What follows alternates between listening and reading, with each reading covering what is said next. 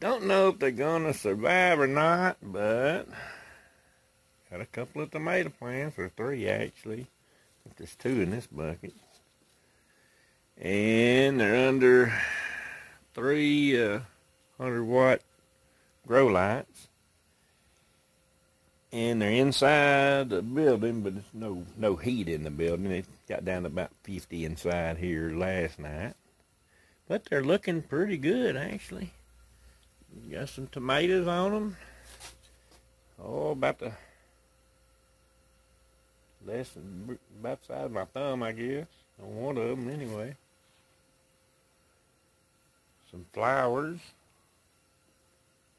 So they're just not getting quite enough light, I don't think. I mean, that's just not enough light to grow something. It's enough to keep them alive, but that's about it.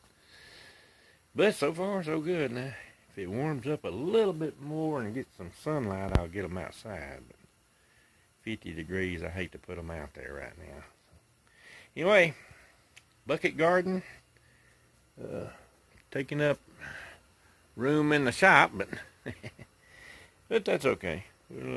Maybe they'll survive. Maybe I'll get a green tomato out of it one day. I guess that's it for now.